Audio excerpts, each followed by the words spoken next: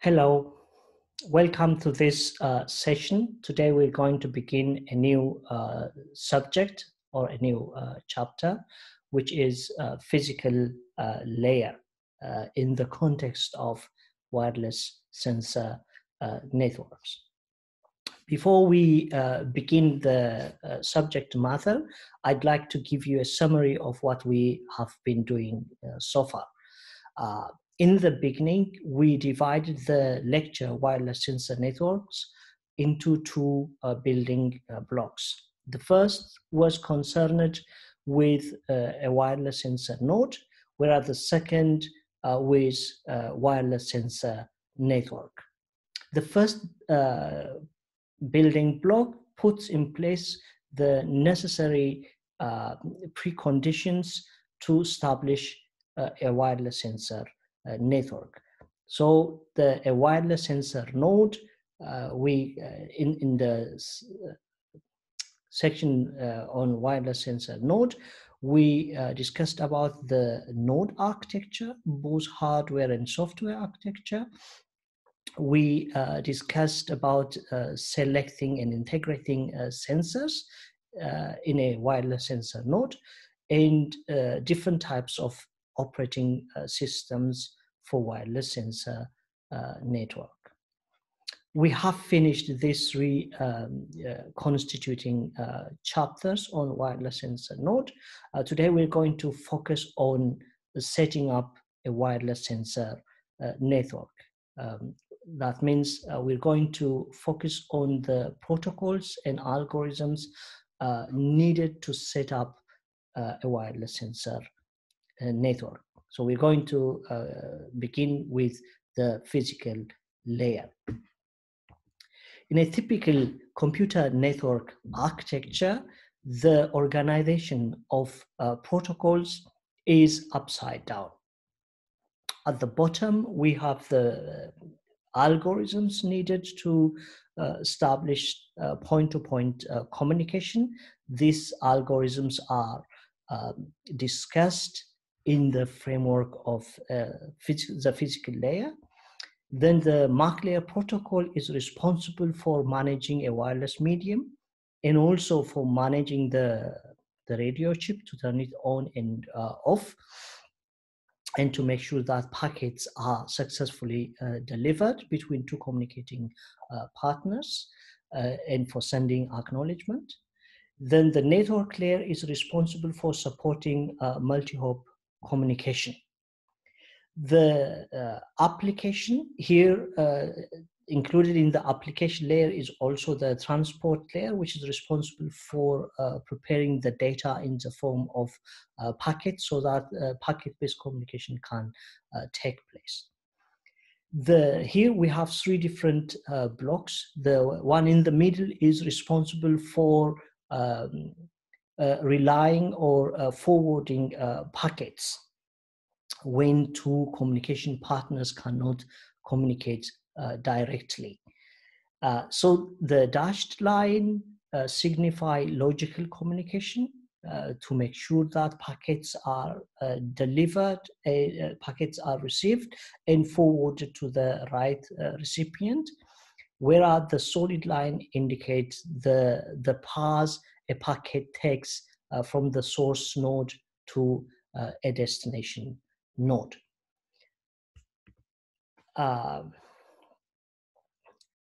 Another important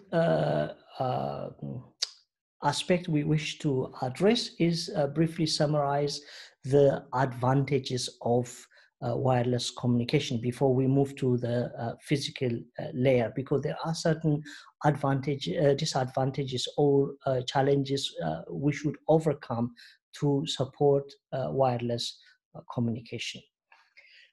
Wireless communication is preferred over wired communication as far as setting up a sensor network. The first advantage is the ease with which we can deploy the sensors. We don't need to disrupt the environment's normal operation. For example, if we want to deploy sensors on a bridge or inside a building, this can take place without affecting the normal functioning of the building or the bridge. This type of flexibility is quite desirable, especially if the deployment is short term or even long term. The second important aspect with wireless communication, that mobility of the sensor node can be supported. If, for example, we deploy the sensors on a human body to sense some vital biophysical signals, then it is possible that human beings can freely move in their everyday environment, at home, in rehabilitation centers, or even in office. So this type of flexibility is quite desirable and not possible with wired sensors. Another important aspect is we can place the sensors in places or in areas which are inaccessible to wired installment. This type of flexibilities are quite desirable. After the deployment, it is also possible to rearrange the placement of nodes to optimize, for example, connectivity, power consumption, end-to-end latency of packet transmission, and so on. But this type of flexibility comes with certain challenges or at a price.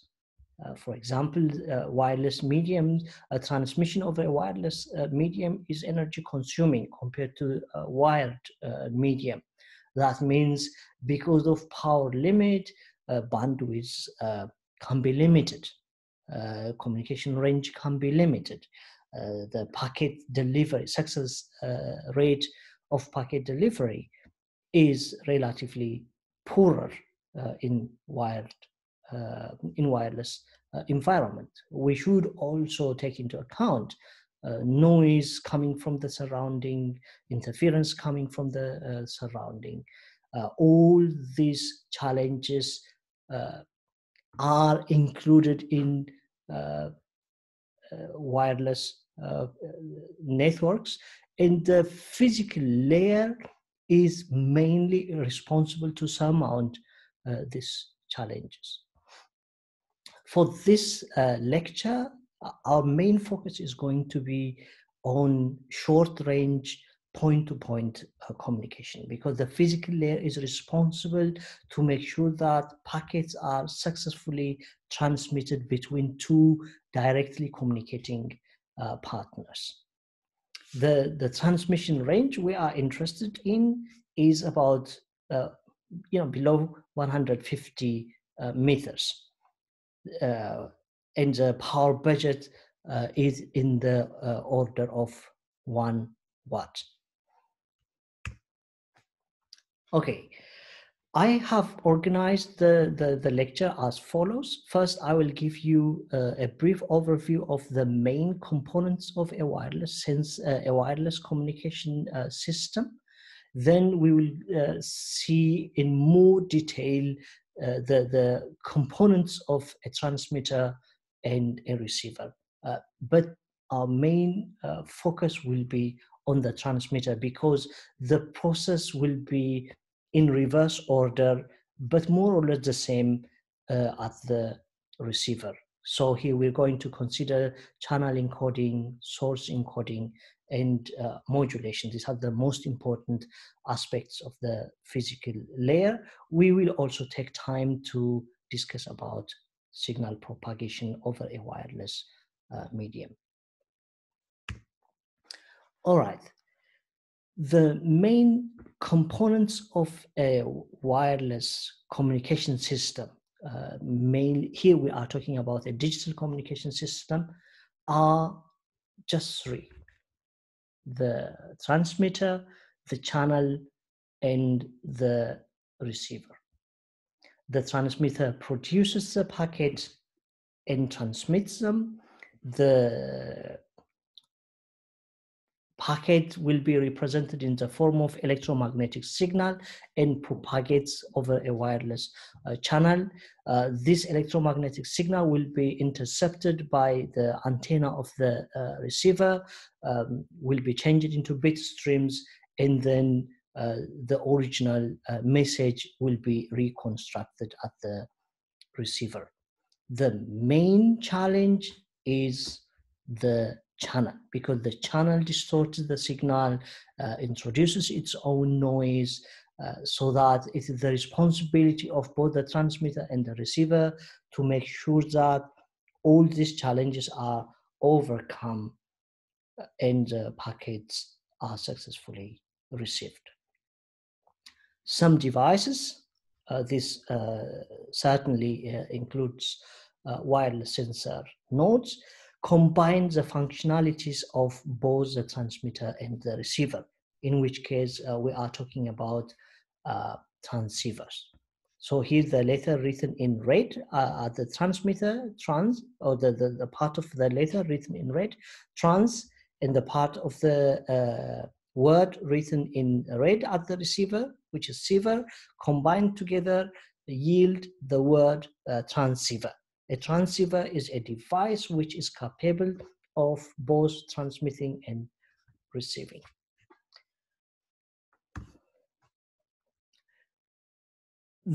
This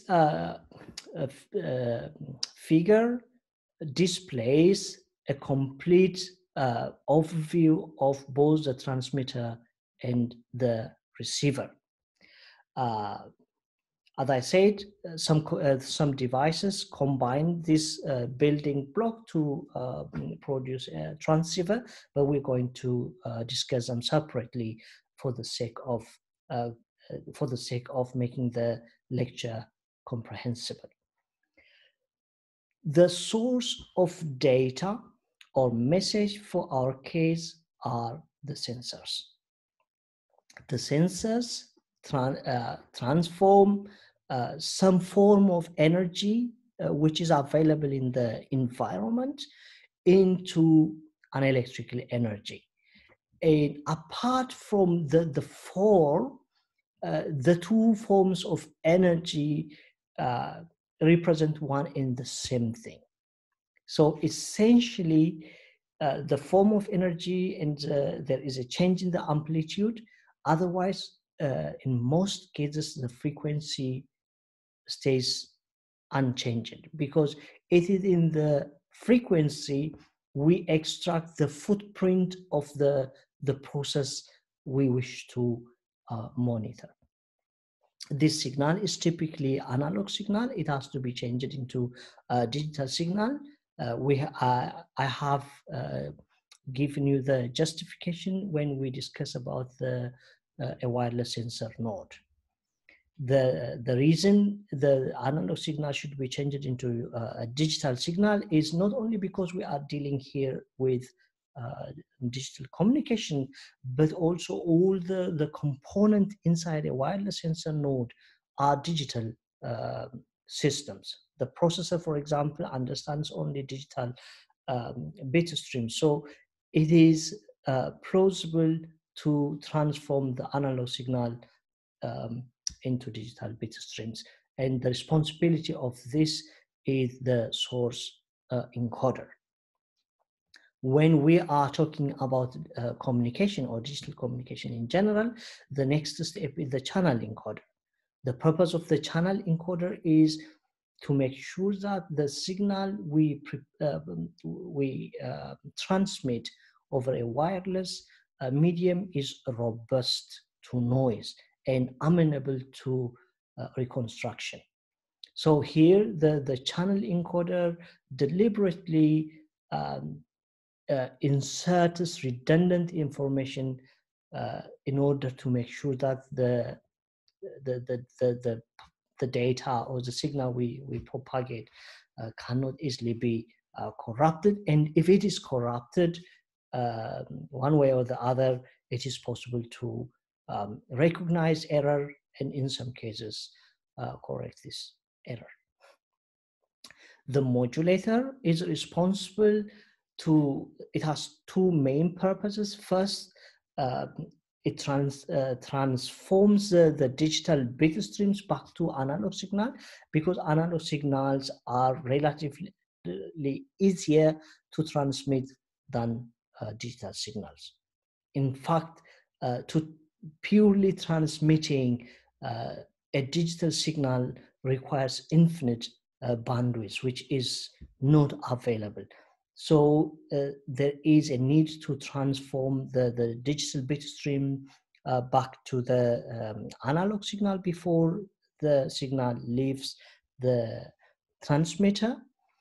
And another important aspect or important assignment of the modulator is to transform this bit stream in such a way that detection is easier. So the purpose of the modulator, as I told you, is twofold. First, changes in the bit streams back to analog signal so that signal propagation is easier. Second, it makes sure that the signal can be detected easily, or we can put in place relatively simple circuits to retrieve or detect the signal. We're going to see modulation in more detail, or all of these components in more details. Finally, the power amplifier is responsible for boosting the power of the signal being transmitted so that it can resist attenuation, absorption, and many other challenges coming from the physical environment. On the other side, this signal has to be received. When it's received at the receiver, typically the power level is low, the signal is attenuated, maybe corrupted, additional signal have joined. So first the RF front end amplifies the signal to an appreciable level. Then some conditioning circuits remove all the undesirable signals, filter the signal, and make the signal ready for subsequent digital processing. This signal goes through the demodulator to separate the carrier from the message. Then the redundant information should be removed by the channel decoder, and then the source encoder or the source decoder reconstructs the original signal before the signal is passed to the sink, the information sink.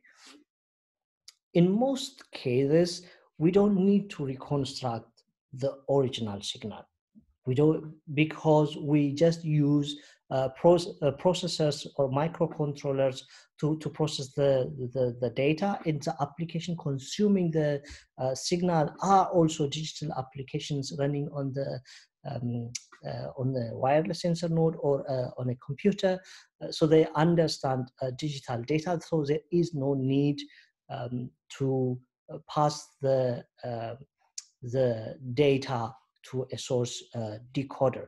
But for the sake of completeness, these are the components of the receiver. In the subsequent parts of this lecture, we're going to see these components one by one in some detail.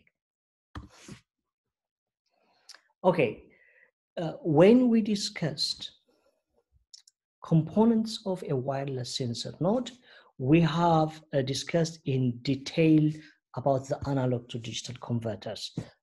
And we have seen how we sample the analog signal.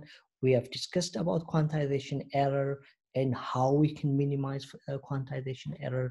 We have discussed about Nyquist theorem, which tells us how to sample the analog signal so that no information should be lost. I'm not going to repeat this in detail. If you need some more information, please go back to the lecture on wireless sensor node and refer the slides there. It suffices here to discuss about two types of source encoding, two types of transforming the analog signal into digital signal. In a pulse code modulation, the analog signal will be made discrete both in time and in amplitude, and each symbol, or each sample we took from the analog signal will be mapped to certain discretized level. And then these discretized levels or symbols we represent using binary digits. Here is a typical example.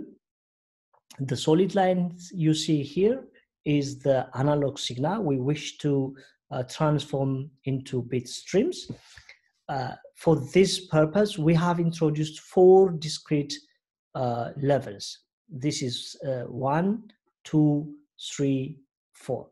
In order to uniquely represent these 4 discrete levels, we need 2 binary bits, just 2 bits, so that 0, 0 represent the lower level, 0, 1 represent the second, 1, 0 represent the third, and 1, 1 represent the fourth. Just you see that for 4 different levels, we just need 2 bits. And each symbol we sample at intervals, at regular intervals, and these intervals are decided by Nyquist's sampling theorem. And these samples will be mapped to the nearest discrete level. For our case, for example, this one will be mapped to 0, 1. This one will be mapped to 1, 0, and this one will be mapped to 1, 1. So here, the difference between the actual level and the level we assigned to is called the quantization error. We can minimize the quantization layer, the quantization level error, if we are willing to sacrifice more bits to represent the symbols. For example, if we decided to use 3 bits instead of 2 bits, then we can segment this whole amplitude into 8 discrete levels. If we're willing to add 1 more bit so that we can represent each symbol by 4 digits, then it is possible to introduce 16 discrete levels and so on. The compromise, as you can see, now we need more bits to represent symbols. This has effect on the communication latency. This has effect on the storage or memory we need to store the bit streams. Another interesting source encoder is the delta modulator. The delta modulator transmits or stores only the difference between the present sample and the sample before it, only the difference. For example, here is the analog signal we have seen previously. In the delta modulation, first, this is the 0, 0 level. We have to represent this level, the beginning, with certain amounts of bits according to the quantization error we are willing to accommodate. For example, if we use just one bit, so 0 is the beginning, then the next sample here you see is just 1 step different from the previous one. So we can signify this one-step difference either by 0 or 1. For example, if it's an incremental difference, we can assign 1 to signify that it's an incremental difference in one step. Or if it was, for example, falling down, we can represent this by 0. So every time, depending on the number of steps, the difference in the number of steps, we can use either 1 or 0, or we can add additional digits to signify how big the difference is. Most low power radio chips today use delta modulation because it's relatively efficient, because we don't need to transfer the whole, we don't need to assign a whole bit array for a symbol, but we have to take the context into account if we wish to decode delta modulation. So these two, pulse code modulation and delta modulation, are widely used source encoding techniques to transform the analog signal into digital bit streams. Okay, we have seen source encoding briefly. As I said, if you need additional information, please refer to the chapter on wireless sensor node. Otherwise, we will move on to channel encoding. When we transmit a signal over a wireless link, the signal can be corrupted because of many reasons. If we just take a look at two of them, the first one is noise arising from the environment. Noise is energy, and the signal we propagate is energy. So if there is an interaction between these two energies, of course, the end effect would be modifying the desirable signal. Interference is another cause. Interference means signals coming, electromagnetic signals coming from other sources, nearby sources. They can interact with our signal, thereby modifying its inherent aspects. Additional problems could be like absorption. Water molecules in the air can also absorb the energy and modify the signal. Reflection is another problem. There are so many factors which can affect the quality of a signal being transmitted. So the source encoder is put in place to make the signal robust to all these type of changes. And if it's inevitable that the signal has to be modified because of the harshness of the environment or the interference, then we should be able to detect the error. We should be able to detect the flip of 0 to 1 or 1 to 0. And in some cases, the channel encoder is also responsible to correct the error, not only to recognize error, but also to correct the error. But this all require history, this all require some storage and also computation. For wireless sensor network, the main purpose of the source, the channel encoder, is to make the signal robust and to recognize errors. It's not the responsibility of the channel encoder to correct errors. In wireless sensor network, we don't correct error. If error is found, the whole packet will be rejected and retransmission will be requested, because in terms of cost, this is the easier, or this is the cheapest. The sacrifice we make is, of course, the extra energy required to transmit the packet and the latency, because packet retransmission entails some latency in reconstructing the whole data. In order to visualize the problem we face, imagine the wireless channel being a corridor. In this corridor, we wish to transport an object, a three-dimensional object. Okay, the corridor here, the y-axis signifies the maximum amplitude the signal is permitted to pass through this corridor. And the width of the corridor signifies the data rate or the bandwidth of the channel. Unless our packet fits into this corridor, it is not possible to transmit it or to bring it on the other side of the corridor.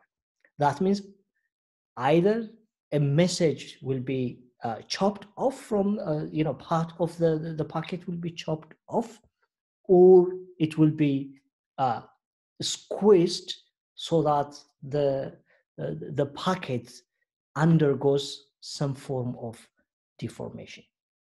So remember, the challenge we face when it comes to point-to-point communication is twofold.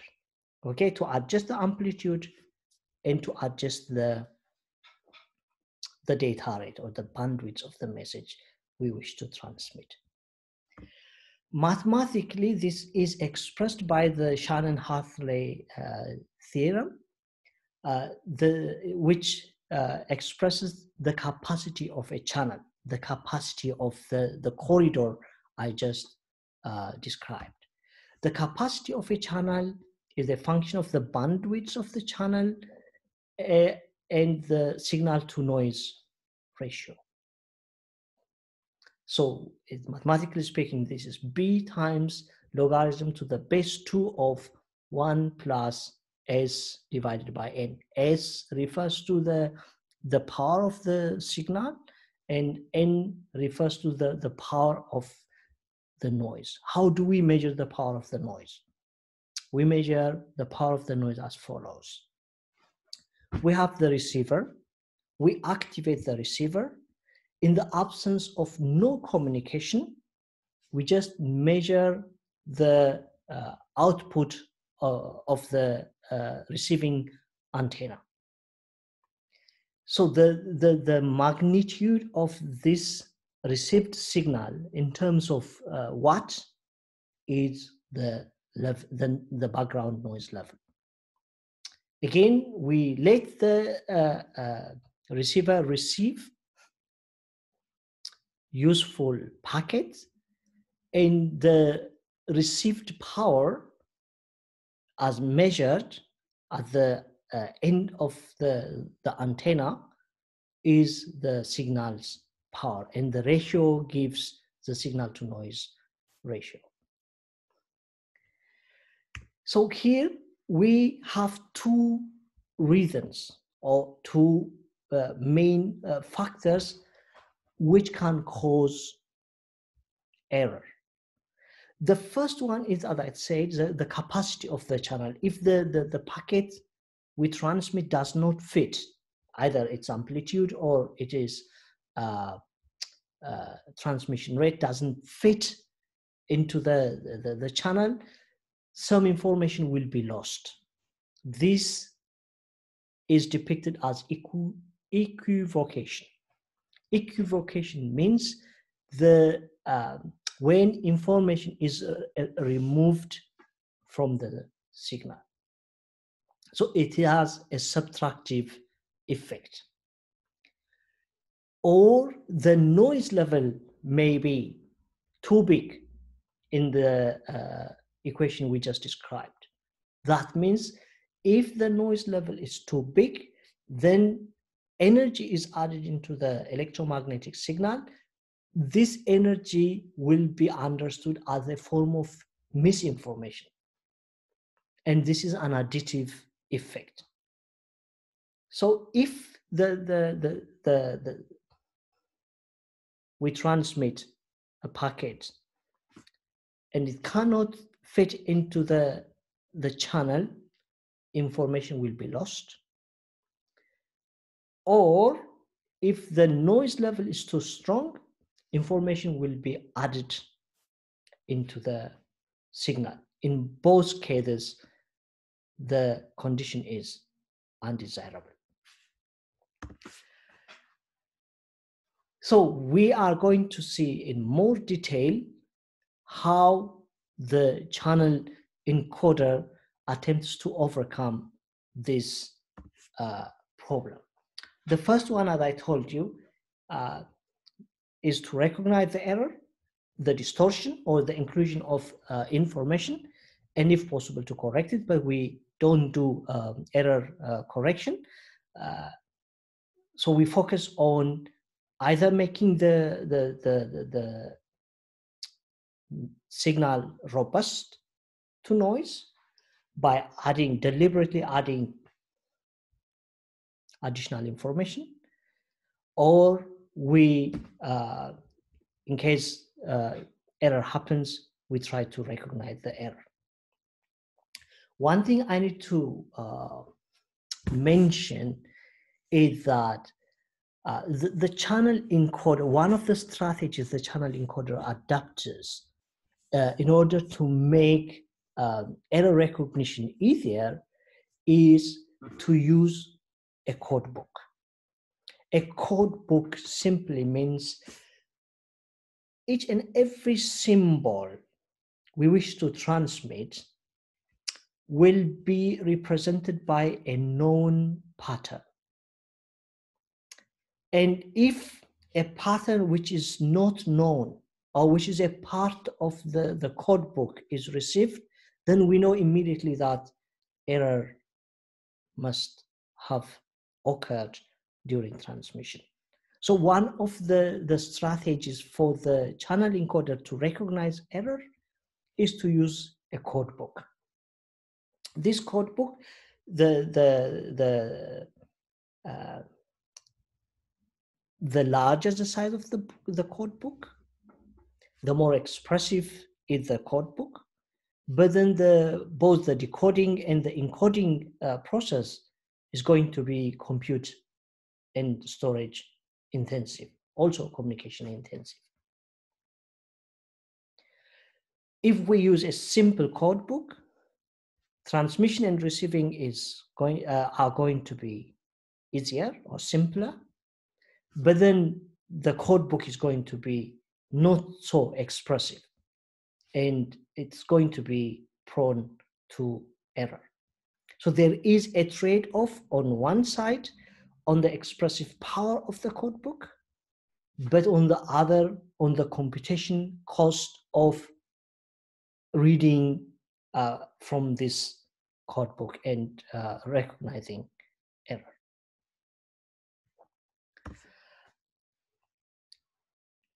So after using a code book, the channel encoder also deliberately adds a chunk of bits or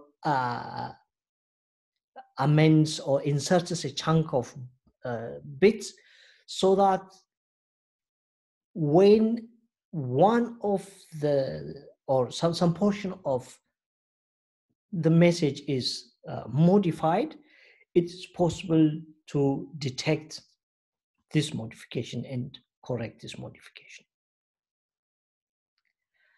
After the channel encoder prepares the bit streams in a manner I just described, now the signal is ready to be transmitted. But the data we have now for transmission is a digital data or a digital bit stream. We cannot transmit a digital bit stream as it is, because as I told you, if we analyze the Fourier transform of this bit stream, it requires infinite bandwidth, and we don't have infinite bandwidth. We have to transform the digital bit stream to analog signal. This is the first the first assignment of the modulator. The second assignment is not immediately obvious, but it has something to do with the nature of the signal, the original signal coming from the sensors. The analog signal picked by the sensors, or it's picked by a sensor, is called a baseband signal. A baseband signal simply means the frequency of this signal is in the neighborhood of 0 hertz. In other words, the bandwidth of this signal is significantly long. Let me briefly describe a signal. A signal is a fluctuation of energy, or you can, in terms of for electrical engineering student, a signal is the fluctuation of a voltage or fluctuation of a current, mostly fluctuation of a voltage. This fluctuation of voltage, or this fluctuation of, more abstractly, fluctuation of energy, is described in terms of frequency, bandwidth, and period. The frequency signifies how fast the signal changes, how fast the magnitude of the signal changes. If the change is fast, the frequency is very high and the bandwidth is short. If the signal, on the other hand, fluctuates slowly, then we are dealing here with a small, a low frequency and a large bandwidth. So let me repeat one more time. There is an inverse relationship between the frequency of a signal and the bandwidth of a signal. The frequency of the signal describes how fast the magnitude of a signal changes, or how fast the energy or the voltage of a signal changes. If, on the other hand, the wavelength is simply the distance between two peaks of the signal, two peaks of a signal measured in meter yields the bandwidth. If the signal is a high frequency signal, the peaks are close to each other, so the bandwidth is short. If, on the other hand, the signal fluctuates slowly, then the bandwidth is long, but the frequency is small. Now, there is also a direct relationship between the bandwidth, between the wavelengths of a signal and the size of the antenna which detects this signal. You may recall that an antenna, a simple conductor, functions in accordance with Lenz's law or Faraday's law. That means if we have a conductor and a moving magnetic field cuts across this conductor, then an electric current will be induced in this conductor. And this is how we receive the electromagnetic signal. The magnitude of the current, as well as the direction of flow of this current, depends on the direction of travel of the electromagnetic signal, as well as the strength of the electromagnetic field. So there is a direct relationship between the antenna size and the bandwidth on the wavelength of the signal. The shorter the wavelength, the longer the antenna size. sorry, the shorter the wavelengths, the shorter the antenna we require. The longer the wavelengths, the longer the antenna. Now remember, we don't need a long antenna because we don't have the size. Or we have discussed this when we discussed architecture of a wireless sensor node. The antenna size should be typically in the range of centimeters. It should even be hidden. We mustn't see it. It should be unobtrusive. That means if the antenna size should be short, the wavelength should also be short.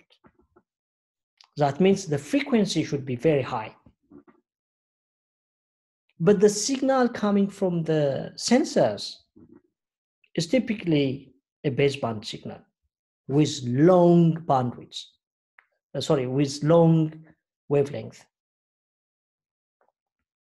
So we have now a problem. The signal we harvest using sensors is typically of low frequency or long wavelength. But we cannot transmit this signal as it is, for otherwise we need a long antenna. But we don't want long antenna. So how can we reconcile this discrepancy? The purpose of the modulation is to solve this problem.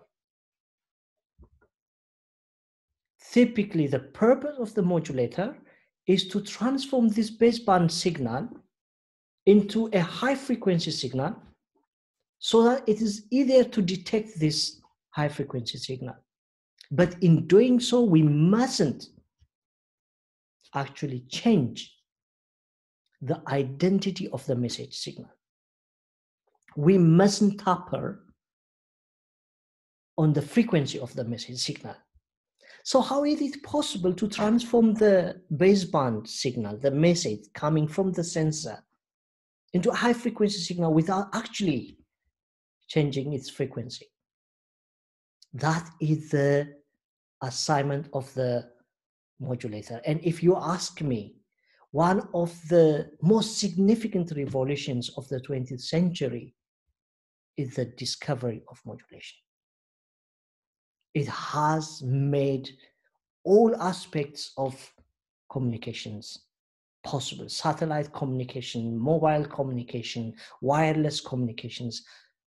All of them are possible mainly because of modulation. We're going to see how we can transform a baseband signal into a high frequency signal without changing the identity of the message signal.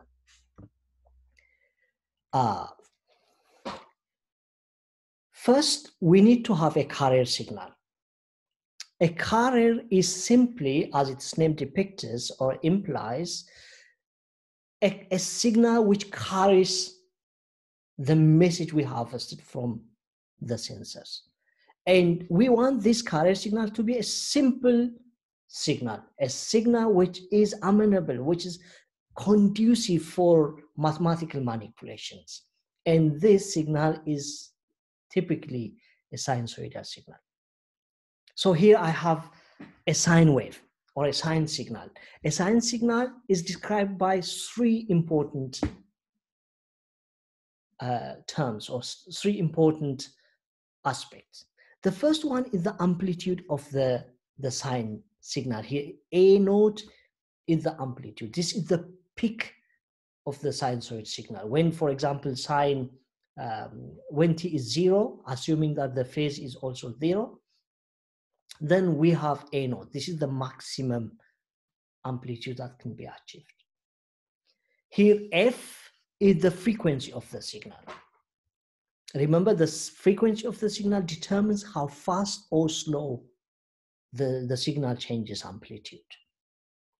And then we have the phase of the signal. The phase of the signal simply means the position in space.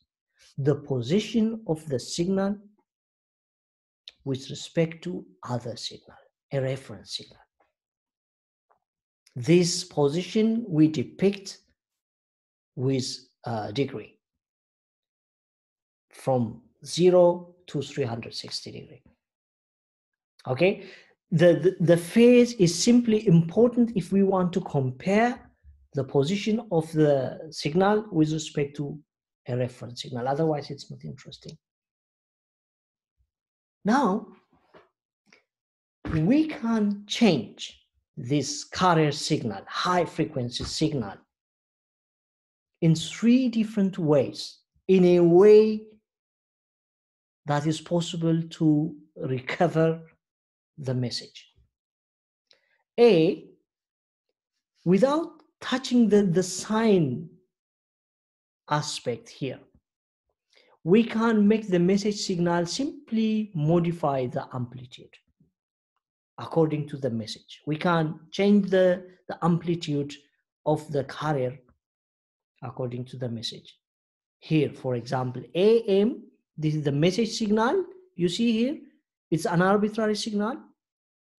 It can now change the amplitude of the signal. All the others remain intact or unchanged. In which case we are talking about amplitude modulation. Amplitude modulation is the easiest type of modulation. Remember here, this means A naught times sine 2 pi ft plus theta naught. So here there is a multiplication implied. So that means now we can multiply the message signal with the carrier signal, just the multiplication. And then we have an amplitude modulation. A high frequency carrier carrying our message. Finally, at the receiver side, we can just separate these two. I'll show you how we can separate and then recover the message. This is amplitude modulation. But the problem with amplitude modulation is the following. The amplitude of the signal changes according to the message. If the noise, for example, changes the amplitude of the modulated signal, we may not be able to know, because it is difficult for us to decide whether this change comes from a noise or from a message, which is why amplitude modulated signals are difficult to process. The quality of an amplitude modulated signal is not so good, but amplitude modulated signal can travel far and wide. So for satellite communication, for example, we use amplitude modulation. Alternatively, we can keep the amplitude intact so that if there is any change in the amplitude, we'll immediately know that this is the work of noise or interference or some undesirable cause. Instead, we can change only the frequency of the signal according to our message in a way that is recoverable. Here now we are talking about frequency modulation. Most local radio stations are frequency modulations because frequency modulation are high quality signals.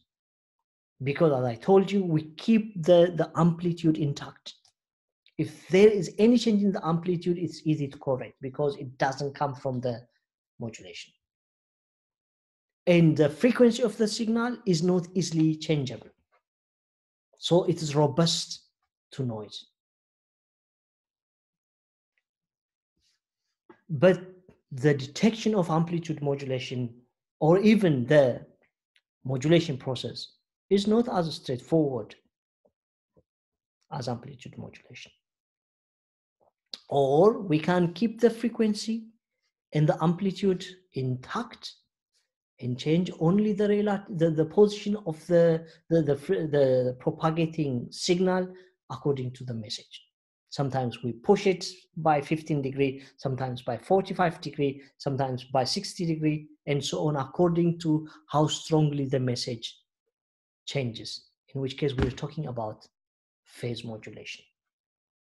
but phase modulations are extremely sensitive and they require highly complex radio chips, which is why we don't see them quite often in the market. These are special purpose military devices. So we have here, if we change the amplitude of the carrier signal, we're talking about the amplitude modulation. If we're changing the frequency of the carrier signal, we are talking about frequency modulation. Or if we changing the relative position of the signal according to the message, we're talking about phase modulation.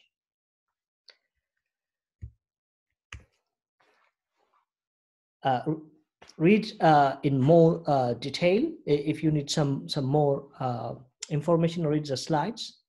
But in general, the message signal can be analog signal or digital signal. Regardless of the message, the carrier is always an analog signal. And this is how the modulator transforms any bit stream into analog signal. If we are talking about changing the carrier, the amplitude of the carrier signal using digital bit streams, we're talking about amplitude shift keying. If we discretely changing the frequency of the carrier according to the digital bit stream, we're talking about frequency shift keying. Or if we're changing the position of the signal according to a digital bit stream, we're talking about phase shift keying. Otherwise, the principle, the essential principle remains the same. Either we're changing the amplitude, the frequency, or the phase of a high frequency signal. For our case, typically 2.4 gigahertz, so that it's easy to transmit and it is easy to detect. A modulator can be a coherent or non-coherent modulator.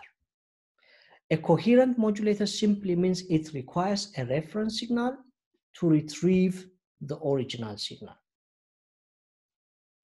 In most cases, the same carrier frequency, ideally with the same phase, is used to retrieve the original signal. I will show you some mathematical expressions. If we don't need any reference signal, we are talking about non-coherent modulator. A modulator could be binary or Q-ary. Binary simply means we have digital 0 and 1s to change either the amplitude or the frequency or the phase. If we are Q-ary, in most cases for quadrature amplitude modulation, then we have n discrete magnitudes according to which the phase, the frequency, or the amplitude of the carrier signal should be changed. Moreover, when we design a modulator, we can optimize the power to transmit the data or the bandwidth of the modulated signal so that the modulated signal does not consume a significant amount of the channel's bandwidth.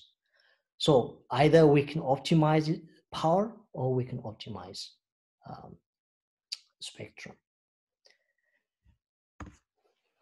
Okay, here I have already discussed about the different aspects of a modulator, so I don't need to repeat it, but you can read the slides more carefully. Now let's come to amplitude modulation to show you how mathematics make amplitude modulation extremely simple and interesting. So here we have two types of signals. We have the carrier signal, typically a sinusoidal wave of known frequency, known amplitude, and known phase. For the sake of simplicity, we set the phase, the relative position, to be 0, so we can get rid of it. Now we have a message also. For the sake of simplicity, we're going to assume that the message to a baseband signal is a sinusoidal signal. In both cases, both of them are cosine waves. So here, the modulated signal can be described like this. As I told you, in amplitude modulation, the idea is to simply multiply the message signal with the carrier signal. Just multiplication. Why? Let me explain. Here, suppose this is the carrier signal. You see here, FC implies carrier frequency and FM implies message frequency, the frequency of the message signal. So we have now cos 2 pi FCT as the carrier signal. Without any modulation, we should expect a peak, A naught, or SC, for example. For our case here, SC implies simply the peak amplitude of the carrier signal in the absence of any modulating signal. This would have been the clean carrier signal. But now we change the instead of the amplitude here, the peak amplitude, we just use the message signal. So that means the message signal is multiplied with the carrier signal to produce amplitude modulated signal. So now here we have a multiplication of two cosine waves here. You see cos here and cos here. So if you multiply cos x with cos y, you'll get cos x plus y plus cos x minus y, using some trigonometry identity. So that means instead of x, substitute 2 pi fmt, and instead of y, use 2 pi fct. And then do a little operation. What we get is this signal. Okay, two cosine waves, addition of two cosine waves whose magnitude and frequency is described like this. Their magnitude is SC times SM over 2, and their frequency is once we have FC plus FM and once FC minus FM. This signal will be propagated. So if we consider the Fourier or the spectrum of the message signal, as I told you, it's a baseband signal. The frequency of the message signal is between this and this one. Okay, this is the Fourier transform of the baseband signal, showing you where the frequency of the message signal lies on the spectrum. For the carrier signal, this is what we have. The carrier signal has now two components, one FC and one minus FC. That means the carrier signal has just one single frequency. But the baseband signal doesn't have a single frequency because the message changes. Sometimes the energy fluctuates slowly. Sometimes the energy fluctuates relatively fast according to the process we are monitoring, so that it consists of not just a singular frequency, but many frequency components. After amplitude modulations, this is what we get. Two different types of component. One at the center being at FC plus FM, and the other at FC minus FM. So this is what we get. Now at the okay, this is describes using a figure how amplitude modulation functions. So this is our message, and this is the clean sinusoidal signal, which is our carrier. We don't change the frequency of the carrier. We just want to change the amplitude of the carrier according to the message. So if we multiply these two, this is what we get. So you see that essentially the frequency remains the same, unchanged, but the magnitude changes now according to the message here. You see the magnitude here, it changes. This is what you read, for example, at the oscilloscope, if you examine the nature of an amplitude modulated signal. At the receiver side, what we just need to detect, remember, amplitude modulated modulation requires a coherent modulation. At the receiver side, we need a carrier signal of the same frequency. And we multiply the received signal with the carrier signal, just another multiplication. And the trigonometry identity takes care of the retrieval of the original signal. How does it does? I will show you. Suppose at the receiver side, we have this signal. This is the carrier signal, cos 2 pi fct, the same carrier signal. We know about this carrier signal because we deliberately use this signal to modulate the message signal. And this is the modulated signal which we have received. And then we just multiply. Again, here you see that there is a cos. In this, we have two cosine waves. So if we multiply a cosine signal with cosine signals, this is what we get. So this is the modulated signal, you remember, and this is the carrier signal. So here, cos x times cos x, sorry, cos x times cos y, cos x times cos w. So if you do the mathematics, what we get is this one. 1, 2fc minus fm, another 2fc plus fm, and the old message signal cleanly separated from the two high frequency signals. Cleanly separated. This is the message signal now. And remember, the message signal is a baseband signal, a low frequency signal. All the others are high frequency signals. We just need to use an old low pass filter to get our message signal back. So simple is amplitude modulation. The detection as well as the modulation of the message signal using amplitude modulation. What we do, again, I'll show you using a figure here. So this is the modulated signal, amplitude modulated signal. We need this reference signal to beat it with the amplitude modulated signal. And then we have to, first we use a rectifier. A rectifier simply remove one part of the signal, okay? Remove just the negative part and then allows only the positive part. And then this signal, you see, has two components. One, a high frequency signal here, and another, a very low frequency signal. So we just need a low pass filter to retrieve our message back. This is how an amplitude modulation signal functions.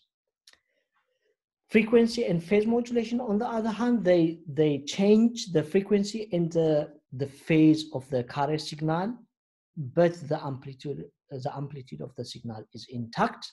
So here you see the frequency of the signal is changed according to the message signal for frequency modulation, and for phase modulation we do the phase of the signal. We're not going to consider this in more detail. If you need more information on this, please refer to more advanced books, digital communication books on this subject matter. Amplitude shift keying, frequency shift keying, and phase shift keying are just another variants of the original amplitude modulation, frequency modulation, and phase modulation.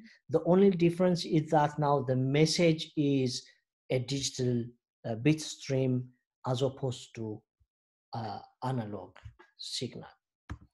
So I'm going to show you how digital communication is much more simpler than analog communication, because here we are dealing with only 0 and 1, not a continuous amplitude, which is difficult to correct.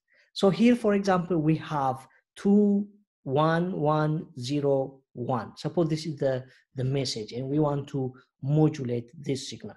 So what we do is we just generate a high frequency carrier signal. For our case, for example, a cosine signal, and transmit this message in chunks. So for example, when the signal is 1, we just transmit the carrier, and if there is no signal, we don't transmit at all. So 0 here, there is no transmission. 1, there is transmission. So the receiver just needs to know the sampling interval of the digital bit stream, or in other way around, it just needs to know the bit rate, so that at that rate it just samples to make sure that either there is a signal, so it's 1, or there's no signal, it's 0. As simple as that. This is amplitude modulation here, because we are really essentially changing the amplitude of the carrier signal. The problem with this type of communication, as you might guess, is that it is not possible to determine whether the reason we get 0 here, there is no output here, is whether it is because the transmitter is transmitting lots of zeros, or because it has been broken, or it has been interrupted for some reason. So it is not possible to judge whether this is 0 is a normal streams of zeros or an absence of communication. To avoid this, instead of communicating 0, some amplitude shift key modulators transmit one amplitude for 0 and another amplitude for 1, but there is always a transmission, so that it's possible to determine the presence of communication. Okay, in any type of modulation, we need pulse shaping filter. That means the digital signals here, digital signals are very difficult to process in electrical or using electronic devices for the following reason. We always assume an instance of change between 0 and 1. So at this time, if you sample the signal at this time, the signal here can be considered either 0 or 1. And this change from high to low or from low to high should happen instantly. This is quite expensive. Either we have to use highly accurate electrical circuit or electronic devices, or transistors for that matter, or we have to gently modify the edges of the wave so that processing and communication of this signal is affordable. So that we can use affordable electronic components, and the transmission and reception of bit streams can be made economical. For that reason, we need some pulse shaping filter. A pulse shaping filter simply transforms the digital bit streams into gentle analog signals, so that processing the signal is easier. So for example, as you see here we have 1101. So these two signals will be now represented by these analog signals. The purpose of the pulse shaping filter here is to transform these bit streams into gentle analog signal representing 0 and 1, of course. Now it's possible to modulate this. You see the amplitude of the modulated signal follows the shape of the pulses which are shaped by the filter, and the modulated signal looks like this one, instead of a cleanly cut zeros and ones. This is by far economical, and it's possible to modulate as well as process this signal using just off-the-shelf analog devices. Okay, frequency shift keying, I told you a while ago, it is more costly and more complex, but for digital communication, it's rather straightforward. As I told you, in frequency shift keying, we change the frequency of the carrier signal according to the message. But again, in digital communication, since we are dealing with only binary bit streams, so we just need two types of frequencies. One high frequency signifying 1, and one low frequency signifying 0. So we have to change the carrier, the frequency of the carrier signal according to these two levels only. So I'm going to show you here. So we have here two types of carrier signals. One carrier signal having this F2, another carrier signal having another frequency. So when it is 1, we use either this, and when it is when it's 1, for example, we use this carrier signal, or when it is 0, we use this one.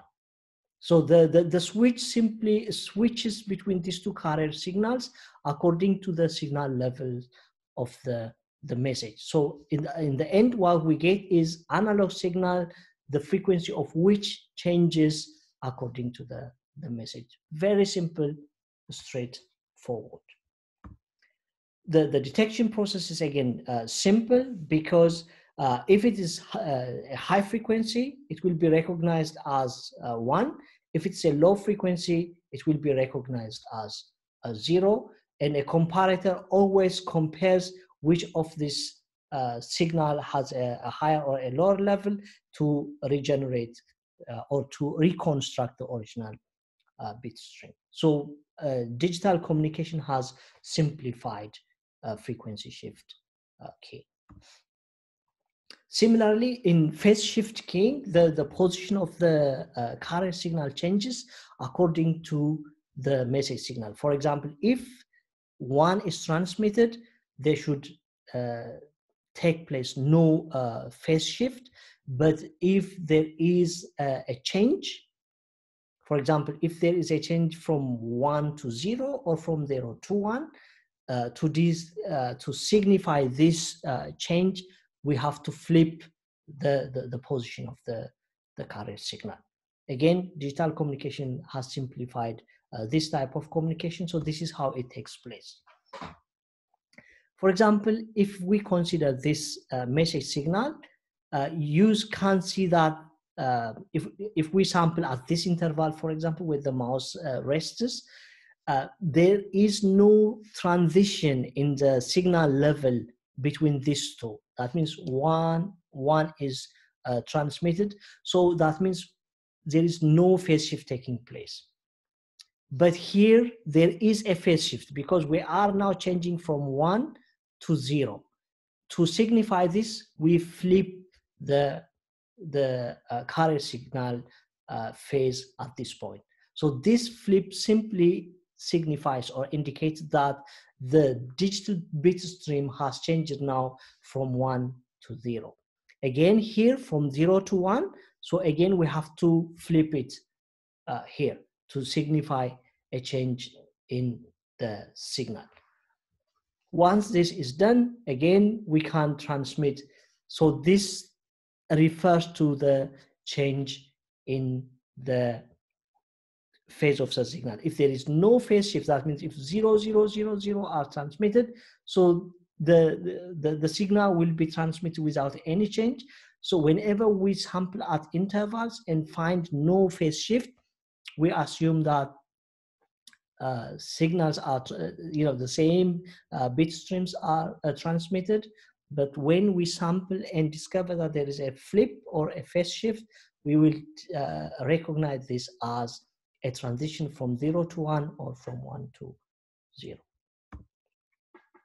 Okay, so you can see that here the transition, okay, this is again a phase shift, as you can see.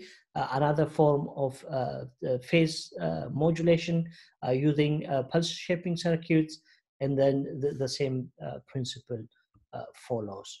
And this is the detection process. So if there is a flip, there is a transition from 1 to 0. If there is no flip, there is no transition. So either a stream of zeros or a stream of ones will be detected. Okay, so far we consider, or we regarded only a single carrier signal modulating a single message signal.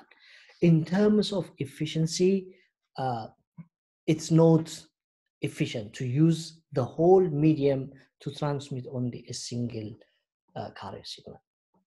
Certain signals are considered to be orthogonal with one another if we add the fluctuation of the energy from -infinity to infinity.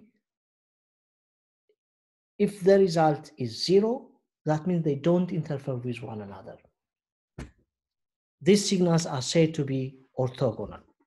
Orthogonal signals, for example, a sine signal and a cosine signal of the same frequency and the same phase, are considered to be orthogonal with one another.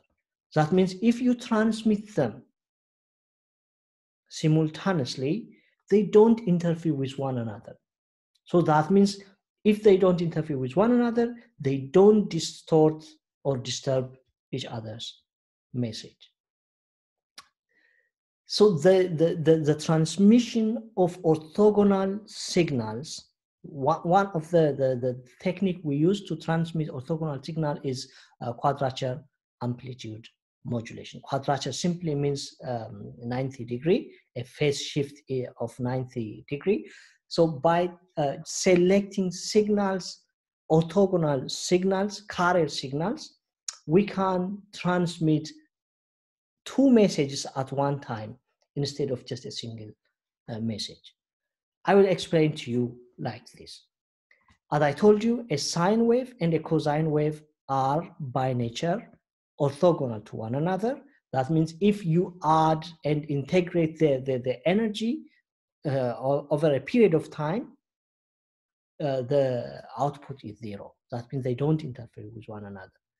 So here now we have 2 message sources. One is called a quadrature, out of phase, and one is in phase. So here is one message, here is another message. We generate one carrier signal. The component responsible for generating this carrier signal, by the way, is called oscillator or a local oscillator. So this oscillator generates this carrier frequency. For example, this is a cosine wave of frequency Fc. Now we can use a phase shifter to produce from this cosine wave a sine wave of the same frequency. And these 2 signals are now in quadrature, or they are orthogonal to one another. We know that they don't interfere with one another. Now, this carrier signal is used to modulate this signal, to amplitude modulate this signal. And this carrier signal is used to modulate, to amplitude modulate this signal, and then we can mix them. Since the 2 are orthogonal to one another, the mixture results 2 independent components which can be easily separated.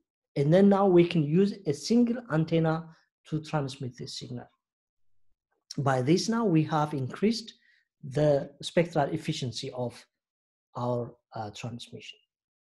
This is the main principle of quadrature amplitude modulation. Now, here we just used 2 signals. We can now use, we can combine amplitude modulation and phase modulation to support more complex transmission schemes. But in wireless sensor network, we cannot afford to use advanced receivers and transmitters. That means it's sufficient to know quadratic amplitude modulation and not complex versions of this one. But in mobile communication, for example, in 4G and 5G networks, we use more advanced quadrature amplitude modulation techniques to achieve superior spectral efficiency and to support high frequency, so high bit rate. But the price for that is high transmission power and complex transmission and receiving circuits. So I'm going to skip all this. If you are interested in, you can refer advanced books on digital communications. For example, this is the way we detect quadrature amplitude modulation. This is a mixture of sine and cosine waves. So here is the local oscillator generating the cosine wave. We shift it to produce a sine wave. In the same way we demodulate amplitude modulation, we do the same thing, but we now do it twice.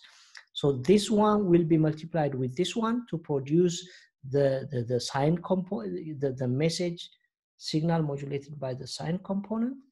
And we multiply this signal with the cosine wave to retrieve the message modulated by the cosine wave. The detection process is straightforward and spectral efficiency is better. But here now you can see that both the receiver and the transmission components are more advanced, because now we have added here a phase shifter. And instead of a single demodulator or detector, now we have used two mixers and two detectors. There are, as I said, more advanced quadrature amplitude modulation techniques, but we are not concerned with them. So I'm going to skip this one. Okay, in summary, we have considered the different building blocks of a transmitter, beginning from the sensor, then the source encoder, channel encoder, modulator. We have seen different types of mechanism to maximize or improve spectral efficiency. For example, the final one, which is the quadrature amplitude modulation, which enables the propagation of two carrier signals at the same time without interfering one another.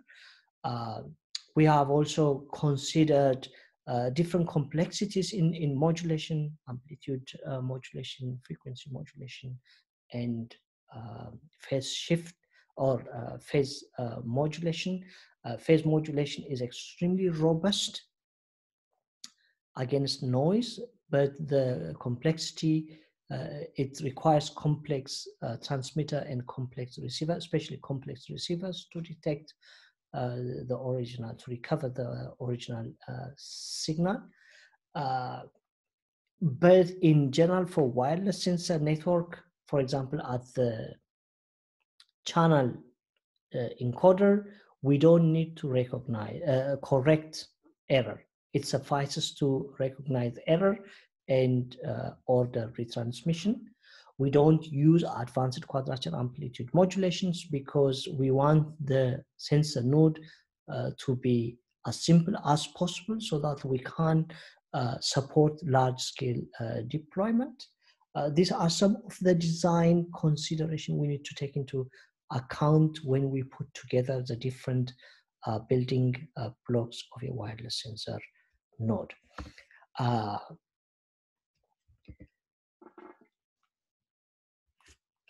Before I complete this session, I will briefly discuss about signal propagation. Signal propagation refers to the channel, the aspects of channel which we have to take into consideration. Different countries have different regulation, which spectrum should be used for what purpose. The spectrum we are interested in wireless sensor networks, in cyber physical systems, in Internet of Things, is the ISM band. This ISM band is dedicated for industry, medical, and science. That means you can freely use the spectrum, you can freely develop devices which can use this spectrum without the need for licensing. But it puts also certain limits in terms of the power that can be used by this type of devices, because since it's a free band, different technologies and different devices should coexist. That means the communication range is typically below 100 meters, and the transmission power should be below 1 watt. Because if the power is increased, you may increase the transmission range, but the interference which can be caused by this device could also be significant to affect all other devices, which is not acceptable. So we have to take this spectrum into consideration. Since I just told you the transmission power affects and also can be affected by other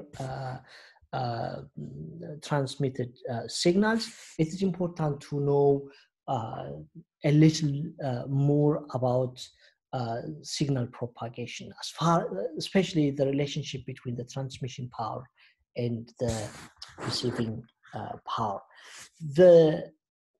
When we model a channel, as I told you, the channel could subtract information from the electromagnetic signal or adds its own noise into the electromagnetic signal. Usually we are interested in additive noise, not in subtracted noise. Additive noise simply means the surrounding environment has just meaningless energy coming from different sources, and when this source is added into the electromagnetic signal, it can flip 1 to 0 or 0 to 1, and we model this noise as additive white Gaussian noise. What do we mean by that? Additive, as I told you, it is added into the signal. Gaussian means the amplitude of this signal at any frequency, at any spectrum, has a normal distribution. So if, for example, we are interested in 2.4 gigahertz, at that spectrum, the amplitude coming from the noise from the surrounding has a normal distribution, a zero mean normal distribution. Typically, with high probability, the noise is zero, but then in the neighborhood of zero, in terms of millivolt, you can find some noise with a variable probability. So it is important to understand the nature of this noise so that we can put in place the right signal processing algorithms to remove this noise. So here we have the transmitted signal. This is the noise coming from the surrounding environment, and they are added, which is why we call it additive. And the magnitude of this signal, as I told you, is in the neighborhood of zero, having a normal distribution, and this is the signal we receive. If we have knowledge of this signal, it's possible to subtract this signal to retrieve the original signal. It's important to understand the transmission power so that we should take into account the factor which affect the propagation of this signal. In order to improve the quality of the transmission power, it is important to improve the area of the antenna. the gain of the antenna refers to the ratio of the output to the input. The gain is usually below 1. That means if the gain is below 1, the output is less than the input. If we use some amplification, then the gain is much greater than 1. That means the output signal is much greater than the input signal. So the gain of the antenna is a function of the surface area, or the effective area of the antenna. If the effective area of the antenna is bigger, then much useful signal can be propagated outside of the antenna. If on the other hand, the effective area of the antenna is small, then a big portion of the transmitted signal will be lost in the form of heat and won't be propagated. So this formula here relates the effective area of the transmitter with the gain. So if we want a high gain, we need to increase the effective area of the transmitter. And again, there is a direct relationship between the wavelengths of the propagated signal and the effective area.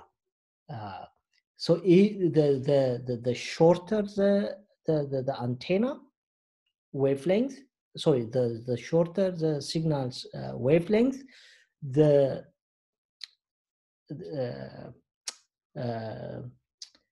a smaller effective area is sufficient to propagate the signal.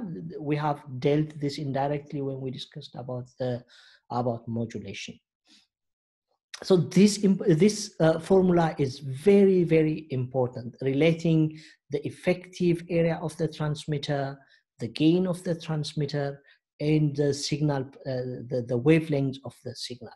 So you can see that both gain and effective area are not constant parameters. Instead, they are dependent on the wavelength of the signal. So here we have the transmitter. Here we have the receiver. Especially we are dealing here with the signal received by the antenna. This is the power fed into the antenna. The antenna transforms the electrical signal into electromagnetic signal. So in a way, it is a sensor. Changes electrical signal into electromagnetic signal without changing the frequency of the signal. This signal will be propagated at a distance of d meters. The receiver antenna now transforms the electromagnetic signal into an electric signal. So we compare these two powers, the power fed to the antenna at the receiver side and the power received as the output of the antenna, and we want to relate these two to know how much of this power we can receive and how much of this power is lost. We don't want much power to be lost because we want much power to be transferred, because the more efficient this antenna is, the more likely it is to successfully receive a packet. For a line of sight communication, if there is no barrier between the transmitter and the receiver, the power, the transmitter power falls at a rate of the square of a distance. So there is an inverse relationship between the power measured at any point here and the square of the distance. So the power falls at a rate of the square of a distance for a line of sight communication. When there is no line of communication, the power falls at a much higher rate. So at the receiver, the relationship between the transmission power and the received power can be described by this relationship. So the receiver power, the power received by the antenna is directly proportional to the transmitter's power and inversely proportional to the square of the distance and some constant. As I told you, the power also is directly proportional with the gain of the transmitter's antenna. If we increase the gain of the transmitter antenna, much useful power will be received at the receiver. Or we can also increase the effective area of the receiver antenna itself so that it can collect as much electromagnetic signal as possible. So effective, so that the received power is directly proportional to the transmitter's power, the gain of the transmitter's antenna, and the effective area of the receiver. But it is inversely proportional to the square of the distance. But we have already set a relationship between the effective area of the transmitter and the gain of the transmitter. So instead of this gain, you remember here, we have spoken about, about the relationship between the effective area of the antenna and the gain of the antenna. So we can make use of this expression to substitute the effective area as follows. So the transmitter, so the received power is now a function of the gain of the transmitter antenna, the gain of the received antenna, the gain of the receiver, the gain of the transmitter, and lambda. Now look, the first three components, PT, GT, GR, are function of the hardware, function of the transmitter and the receiver. But lambda is the property of the signal being transmitted. So we want to separate this into two building blocks. If we rearrange terms now, we can express attenuation. Attenuation means the ratio between the received power and the transmitted power. Attenuation tells us how much power we have lost. So the attenuation is the ratio between the transmitter and the receiver power. If attenuation is high, that means we have lost much power. We want attenuation to be as small as possible. In other way, we want the received power to be as large as possible. If we rearrange terms, so this is what we get. Here, as you can see now, we have separated the signal component and the distance, which is not a function of the hardware, and the hardware component, the gain of the antenna at the transmitter and the gain of the antenna at the receiver. So we have two big building blocks, one belonging to the signal and the transmission distance, and another belonging to the hardware. If we use a logarithm expression, what we get is this one.